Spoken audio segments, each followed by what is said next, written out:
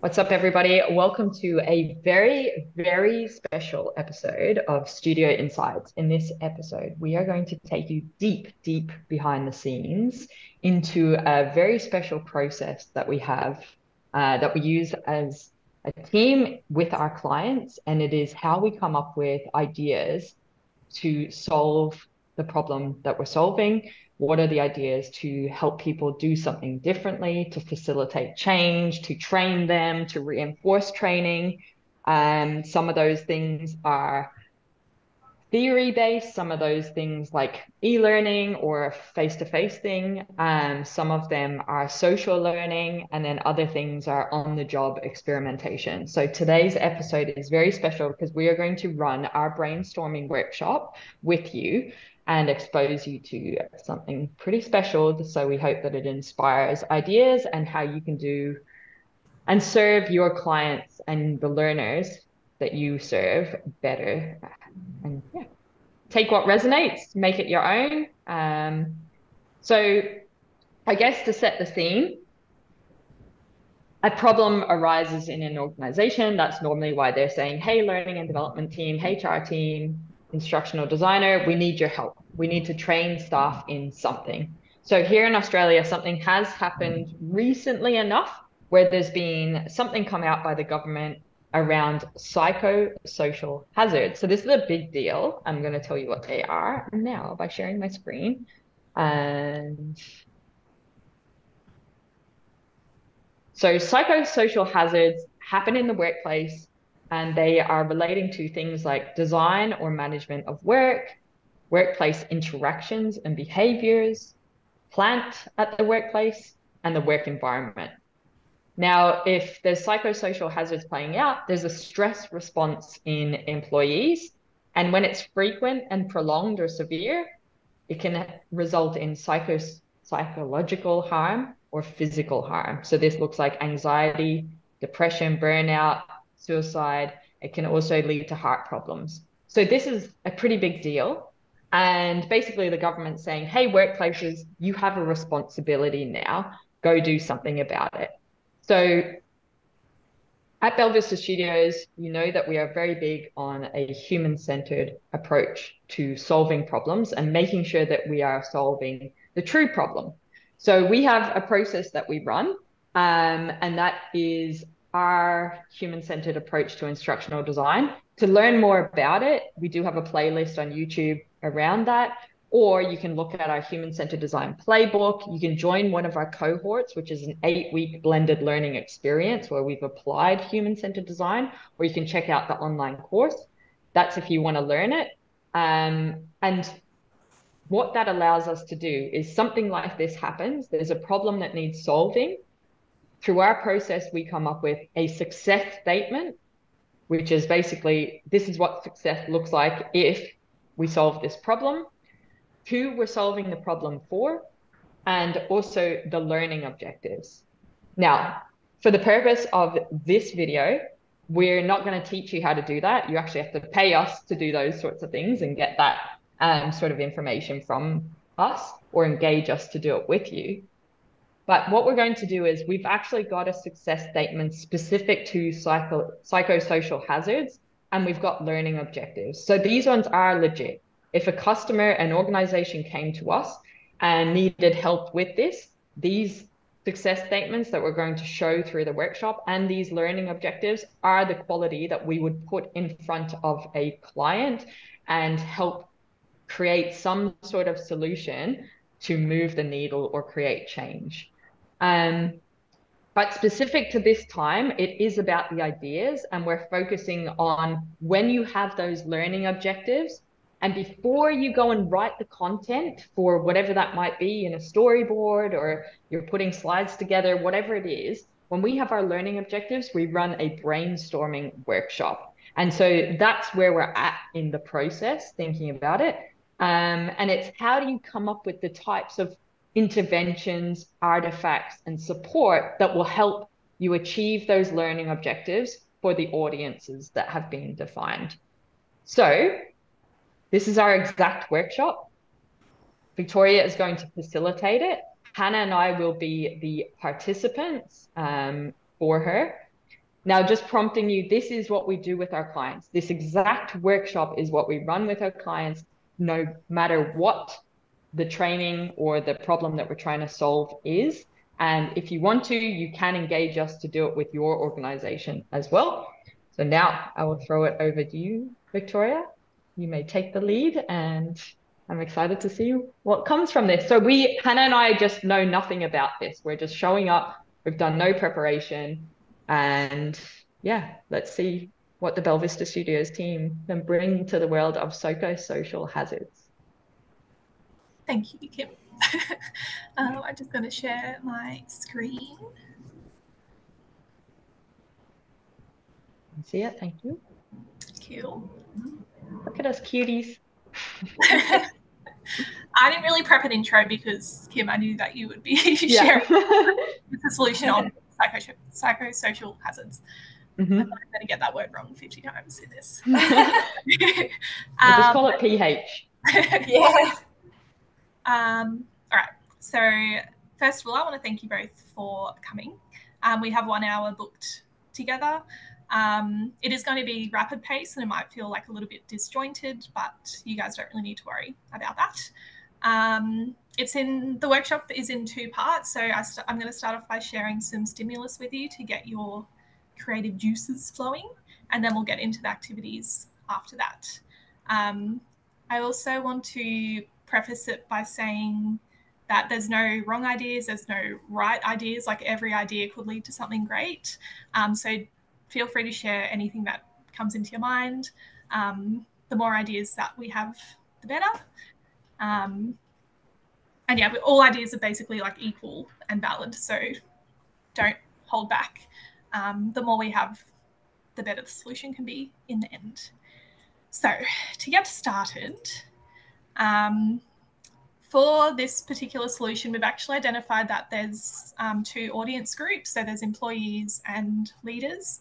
So I'm going to show you the success statements we created for employees and for leaders.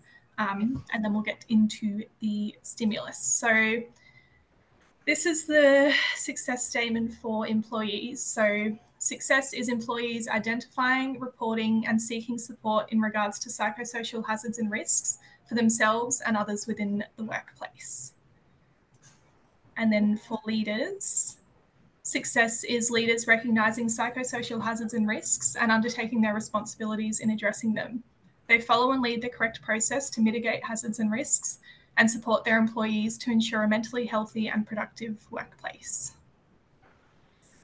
So for the purpose of this workshop, we are going to be focusing on the leaders, with the idea that some of the ideas we come up with will be like usable and transferable for an employee solution as well. So time to get into the stimulus. So yeah, as you can see, we're starting with a blank canvas. That's just to remind everyone that no solution has been identified yet.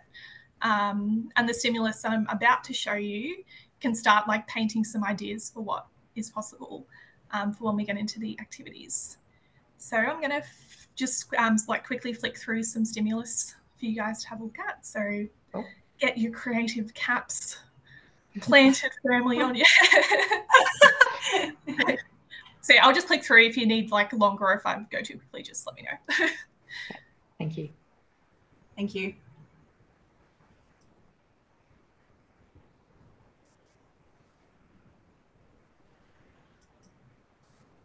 I will be sharing some like little videos and stuff as well. This one doesn't have any sound, I don't think.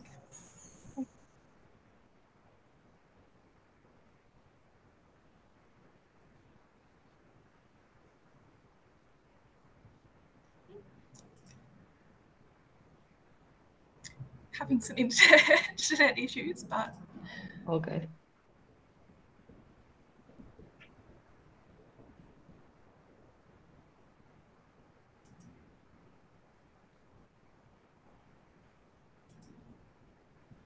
I don't know why I bothered to preload that when it didn't. These things happen.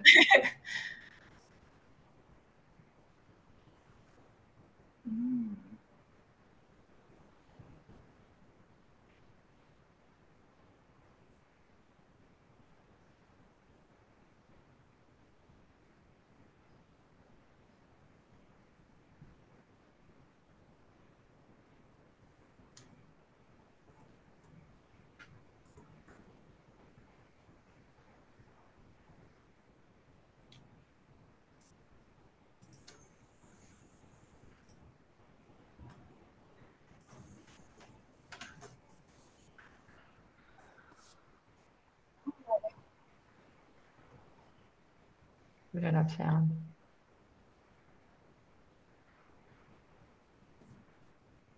Uno momento.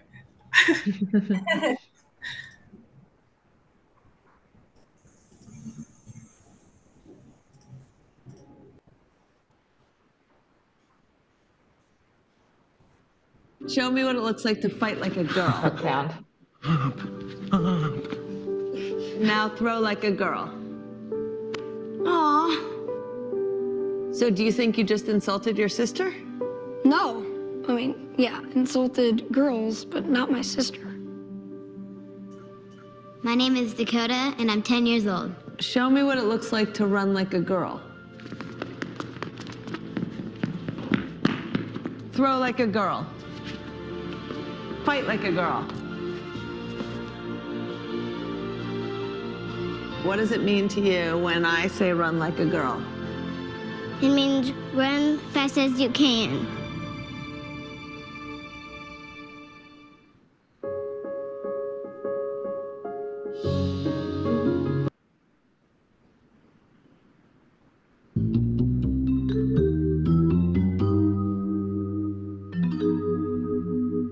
Take a look at this picture. The man and the woman look a tad unhappy. However, rotate the picture around and they instantly cheer up. The ability to transform a bad mood into a good one is crucial in everyday life.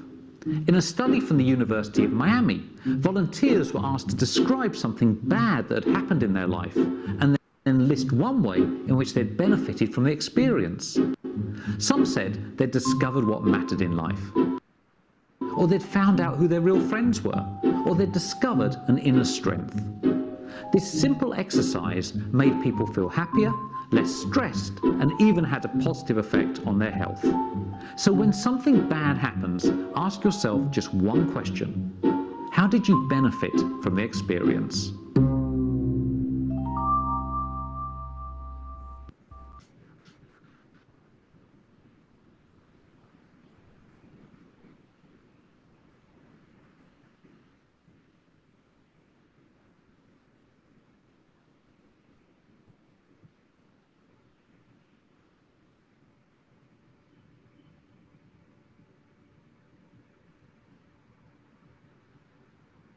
Can't hear you, Viv. You're on mute.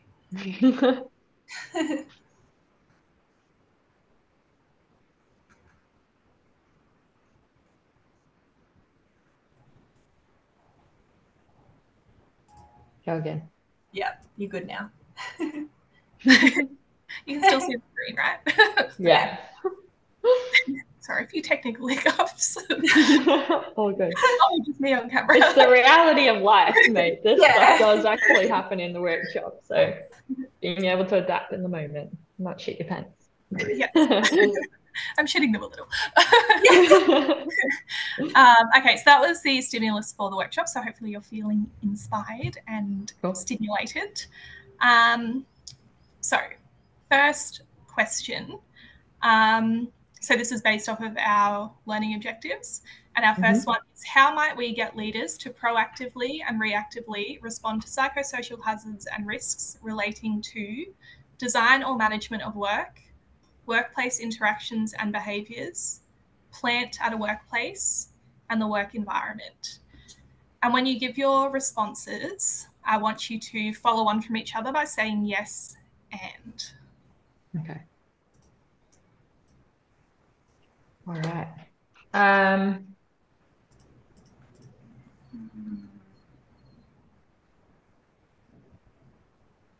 I think I'll start. Because it is like for yourself and others is part of it. It's like, especially as a leader, there has to be some sort of empathy in there. So reflection questions, reflection toolkits, reflection opportunities around the workplace, such as discussion cubes, cards that sit on communal areas, things on the back of toilet doors that allow you to reflect, stickers that go on mirrors.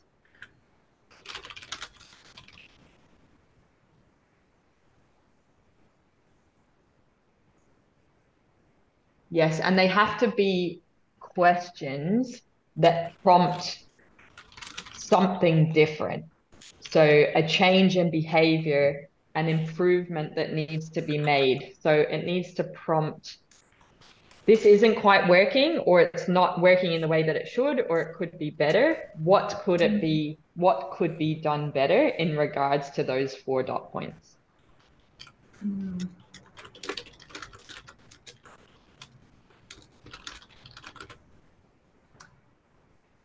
Yes. Or you go, Hannah. No, you go. No, you No, go. no, go on. Go on. I've got it. I'll hold on to it. Yes, and also getting leaders to like speak to their employees and make them feel comfortable to share how they're feeling, because then I think they could like notice things a little bit more. So whether it's like a team meeting or like one-on-one meeting that the leaders have with their team, just to let them know that they do care and that they're going to look out for things like that.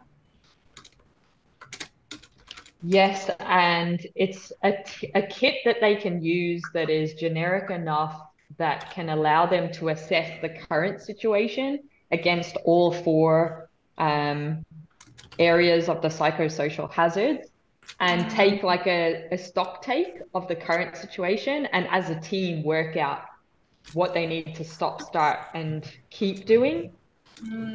So a template of prompting leaders to hold that conversation, like a facilitator kit almost, which is almost like a worksheet they can work through to reestablish better practices around these within their team, but also a feedback loop to the business, the area of the business that can support them if it's out of their control and influence. Yes, and we could get employees to, even if it's like an anonymous, because they might not be open to sharing, but to share the sort of like the things that do impact them negatively at work. So leaders have an idea of like what sort of things are playing out, and they can like hear it from the employees themselves. Yes, and dedicated time for them to do this, whether it's the team meeting kit, like a lot of workplaces have like a take 5 that they already do. So it's yes, and establishing it within that habit that already exists. So they're already maybe assessing for hazards in the workplace, just communicating that these are new hazards that you need to pay attention to. Yes, and I'm wondering if there's like something online or like recorded that shows like the type of claims that have been made that have led to people like experiencing depression, or like what the cause was, so that leaders have like can stop it from happening before it happens by learning from like other organizations and other claims. Yes, and stats and facts that communicate that. So this is the end result, and this is the cause of that. And this is what you can do differently to prevent it proactively from happening, as well as this is a reactive way to support it in the moment. And then there has to be a call to action. Like if you're facing this in the moment, here's what you can do about it. Yeah. Yes, and that can be in the form of posters around the workplace, email campaigns, little like 2-minute things at stand-ups or toolbox talks or lunch and learns. Yes, and people may be open to like sharing through like a video interview or podcast about things that they've experienced in the workplace and how it's impacted them, so that leaders can build empathy for what it feels like when you go through something like that.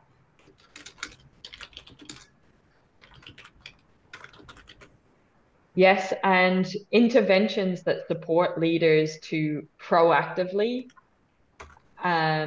respond to each of these 4 things. So really sharing what they might look like in their team, in their work environment, in their operational environment as well. So building awareness of what psychosocial hazards are and what they can do about them and how they can prevent them proactively from happening or minimizing it from happening, and enabling that to be part of their work processes on an ongoing basis. So it's like, is this a Monday morning thing that they build the habit, and there's a culture around leaders always doing this first thing on a Monday morning? And then there's like, yeah, how do you build it into their work habits and work environment that they're always doing this, using this checklist to assess? Because I remember like doing a mechanics course, and they were like, oh, you always check the oil on the first of the month, was what one of the students was told by their parent. And then the mechanic said, yeah, but it's such a critical thing, and the first of the month always changes, and how do you know that you're going to be available to do that or remember to do it, because it's such a long time? So he said, what if it was just every Monday before you start your car, you did it then? Love that. Yes, and providing leaders with support, like it could be like the EAP or like a psychologist or someone internal to the organization that can like coach them through what they're needing to respond to, whether it's like helping them like personally deal with stuff that's going on or providing them with advice to help them. Yes, and communicating all of the support that's available to them, such as a guideline, a process, people you can speak to. Yes, and putting all of this support in like one place, like a hub or a page on the intranet, so they know exactly where they need to go when they need support and they're not searching. Yes, and building awareness of all of this stuff through the places where people already hang out. So if it's on an intranet, if it's in a newsletter, if it's in a forum that happens every month, so bringing it up through visuals, whether it's like Yammer posts or the Facebook equivalent.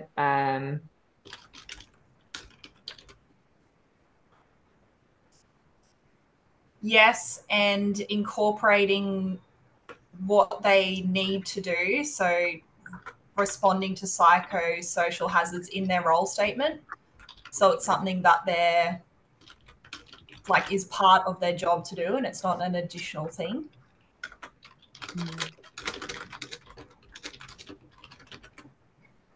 Yes, and coming up with communities of practice or opportunities for leaders to speak with other leaders, to educate, collaborate, share ideas, so that from the ground up, they can help look out for things and proactively respond. And when they are in a reactive place of responding, they have someone that they feel comfortable to reach out to for support.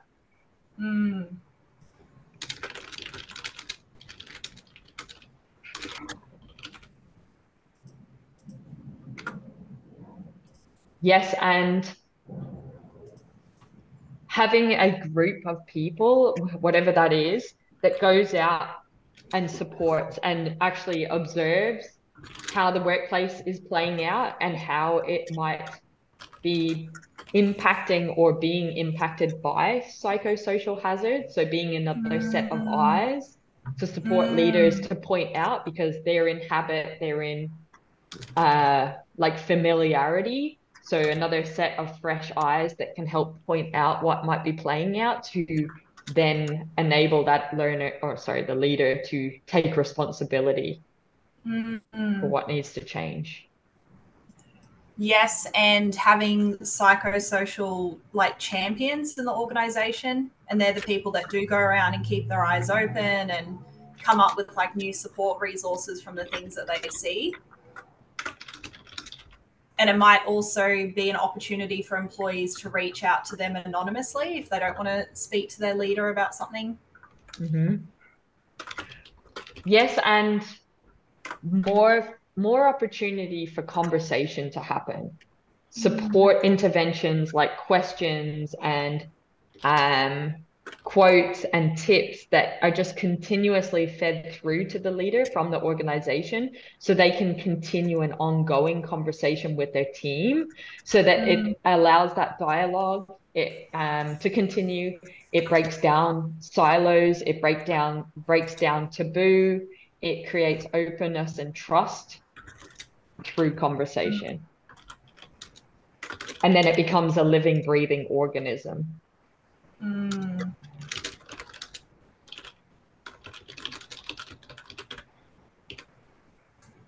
Or can we move on? Sorry. Okay. Thank you. That was a lot of ideas in there. Yeah, that was good. Woo. All right, next one.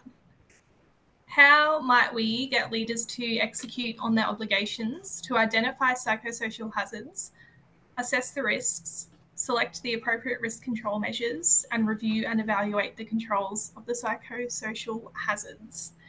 And for your ideas for this one, I want you to frame them as questions. So what if or could we? Yeah, okay. Sorry, just before we get into it, I can't remember if we said it, but that text that's at the top that Vic's asking us to do, they're the learning objectives that we've identified. So now we're on to a second learning objective and we're going to do one more. Yes. Okay.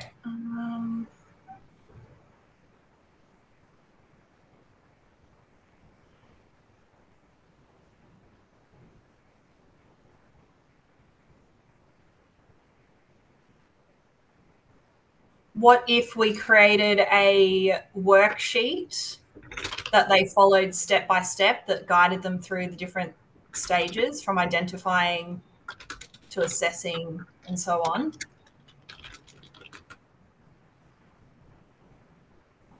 What if we had a catchy slogan or acronym that just focused on the identify? What if we did a video campaign on, I don't know, whether it shows it playing out in an abstract industry or place and relates it back to their workplace?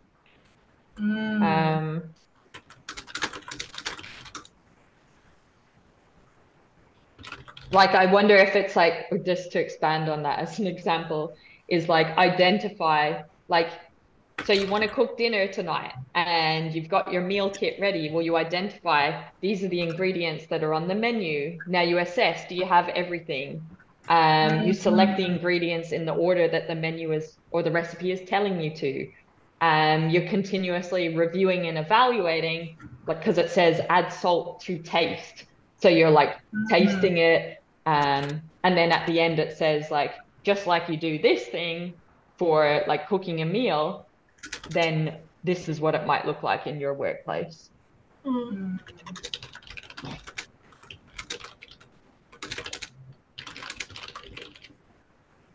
Could we create like a comic that shows like leaders going through those different steps, but make it like entertaining?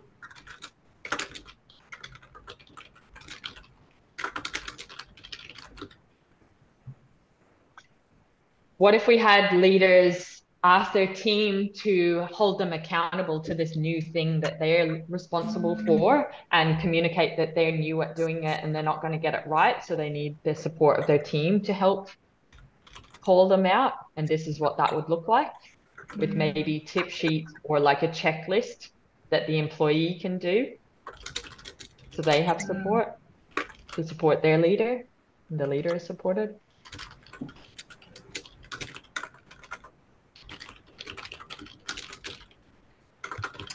Could they observe like a video of another leader following these steps and that leader like sharing their advice for what they're doing and like demonstrating what it looks like in the real world?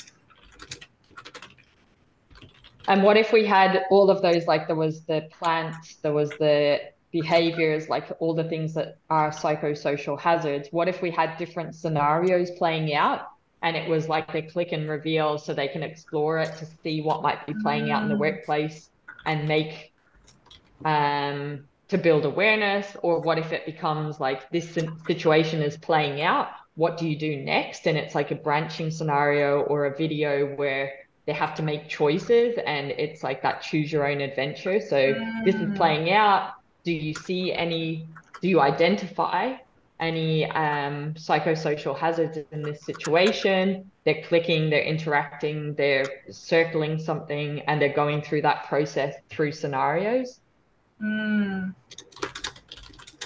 Could we do that as an interactive video as well? Mm-hmm.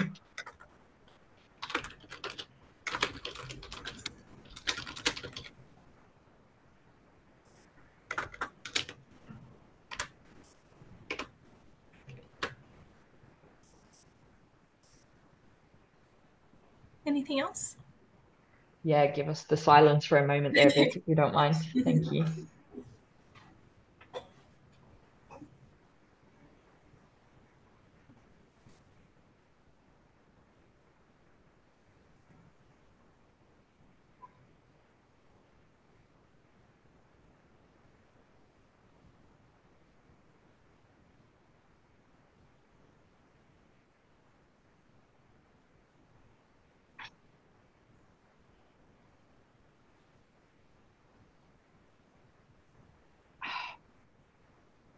What if we just...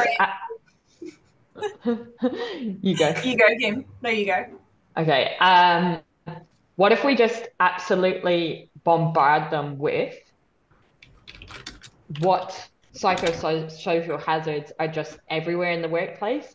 So it's showing up absolutely everywhere, so they don't have to think. And it might be through a poster, I don't know, it's printed on mugs, it's people talking about it. They need to see it absolutely everywhere. So instead of them having to think, is that one or not, it's just like, oh, that's one. And we're helping that reducing the cognitive stress, and they just make association of, I've seen that through a poster, someone's spoken about that 50 billion times, it's playing out right now in front of me, and I know what I need to do to assess the risk, and the rest of the steps are easy. I think if we get the identify right, we're better supported through processes and stuff. I shouldn't make that assumption, but yeah. You go, Hannah. Could we create like almost like Pokemon cards or trading cards where each card has like a different psychosocial hazard on it, and then it gives like specific steps on how to assess the risk for that specific thing, like risk control measures for like, it's like a card deck that they can use to go through if they notice something, and then follow the steps on it.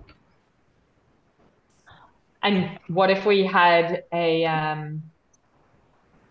like the steps all out of order for a scenario playing out, and they had to reorder it, or they had to match it? So this is playing out, what would you do next? And they're available, and they have to choose them, or choose the the appropriate risk control measure. Like there's a hierarchy of which ones are most effective. So all of the possible risk control measures are sitting there, but they actually have to choose for this particular psychosocial hazard I've identified, I've assessed it, and now this is the selection of control measure that I'm going to choose. And then the feedback is built in at each step, giving them like delayed feedback on how you're going, what's going, like how it plays out. And yeah. And then in terms of the last one, review and evaluate, there's like a timeline that plays out. So like immediately you've now like de-escalated this. And as a result of that, in a week, this is what that looks like. Over 6 weeks, what that looks like. And what if actually there was a timeline? So it's like those 4 areas that are psychosocial hazards. It's like, for example, if I just go to the behavioral one, it's like an inappropriate comment once on a person looks like this. When it happens multiple times, it looks like this. When it happens over multiple periods of weeks or months, it looks like this. And then they get to see the consequences played out visually of what that can look like in terms of stressors and psychological harm.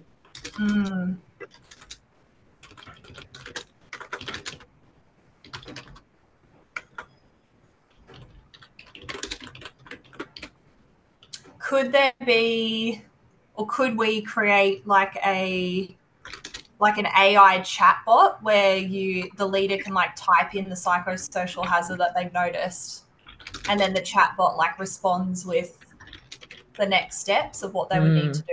So it's like in the moment, this is what you would need to do.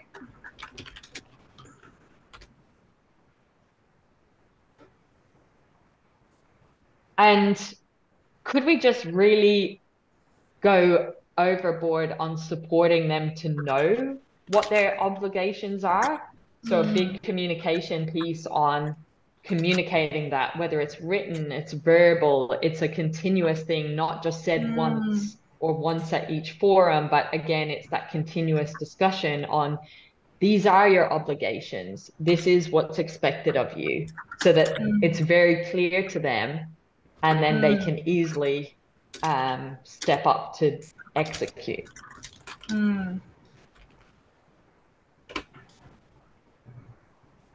And what if for each of the, like, identify, assess, select, review, they have opportunities to apply?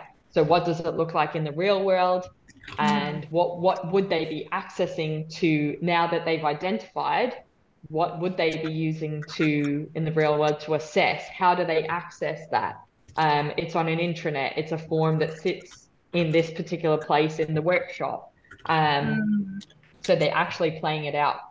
Could we create scenarios, like real world scenarios to like where you literally, you know, like a fire drill where it's like people do literal fire drills to prepare? So could we come up with like real world scenarios or games or what do you call it, like quests, whether it's online, in a workshop, or in the work environment?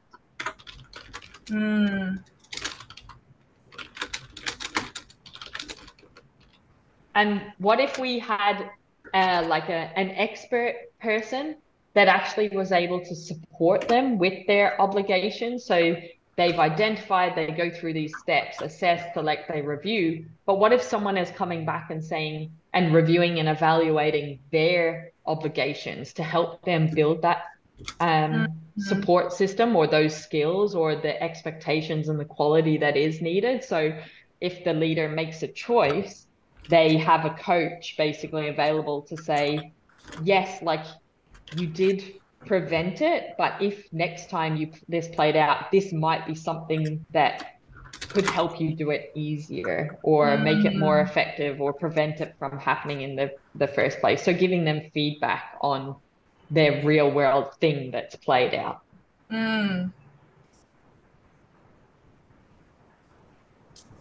I'm thinking about, there's like we've done it before, Kim, and it was like the Everest simulation where it's the two different teams versing each other.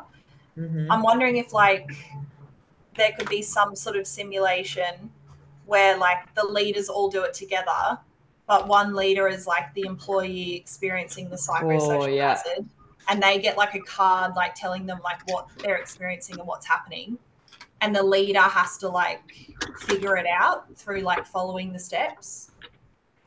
So it's sort of like they need to like seek information from the leader pretending to be the employee.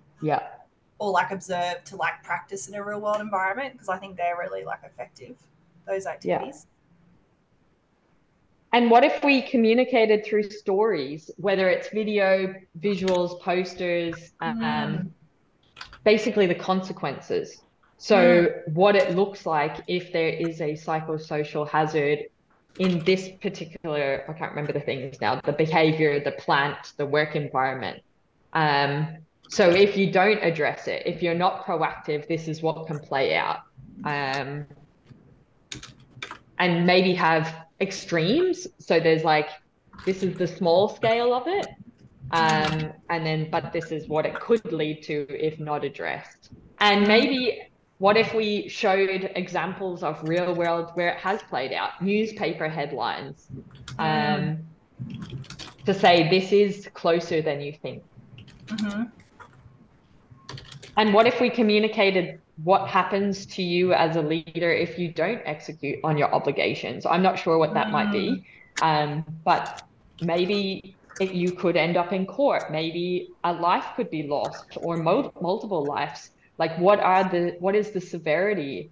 Maybe you get performance managed, black mark against your name, lack of trust from your team, the whole scale of consequences. What if we're communicating what that looks like if you don't execute on your obligations? Okay, let's go move on. I feel like I know we haven't exhausted. I feel like we're about to get deeper into it, but yeah, for the purpose of this video, people have stuff to go with. Our third and final objective: how might we get leaders to seek support from the resources available? And the prompt for this one is if leaders only have 10 seconds to seek the support. Oh, okay. Put a timer on, Vic, for this one. Let's literally do 2 minutes. Let us know when we can go. Go. Like a branded sticker for the campaign that has a QR code, and when they scan the QR code, all the resources come up. Love that. It's on the front page of their intranet, or it's a home screen like button on their phone or tablet or device that they use. It's programmed in as a speed dial on their work phones. The phone number for support is like the name of something, like 555 help or whatever it is, so that you can just remember. A poster with everything they need on it that they can put at their desk or wherever they are. Telling them to just ask someone that's close around to them and what they can say to get that help.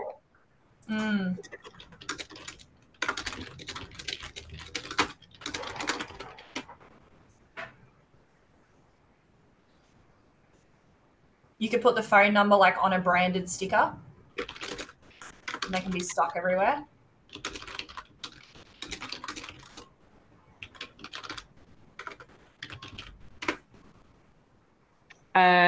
I reckon send an email that's like the one-stop shop, but it's literally like the name of the subject is like psychosocial hazard help, and literally the body of the email is that as well. So all they have to go is not remember the email itself, but the purpose is just searching for that in their emails, and the help is there available. So it's using the keywords to help them seek support. If there's a chatbot, it's just one of the options that comes up automatically. Like, do you need help with this? Like, you know, when it's like, are you an emergency, call 000? Like, as opposed to, trying to remember what the number is for the police. I hear the alarm bell. Thank you. Thank you.